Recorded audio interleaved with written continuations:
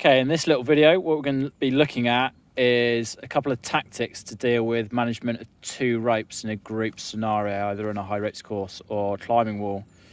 And these are not all the tactics. These are kind of the key ones that means you'll be a better instructor at preventing any issues. Please go and get group experience and group instruction from a professional before participating in any of these activities. So a couple of key tactics: knowing the participants' names, having good group control, ABC, so anchor belay climber being in a perfect straight line. Line of sight is really important with all the critical key components. To go with that, what we've got is positions of participants as well. Make sure your body is open, so again you're thinking about the line of sight to all the key components.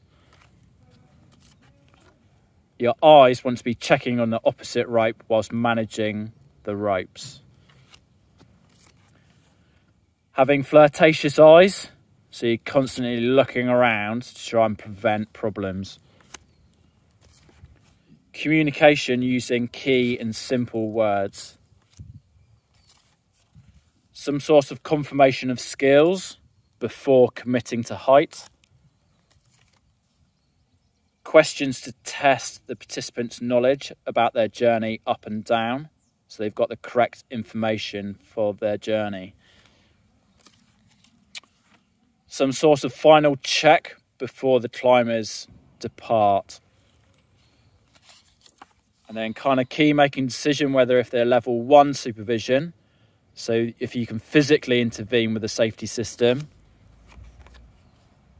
or a level 2 supervision, so you can visually see what's going on but you can't physically intervene. Thank you.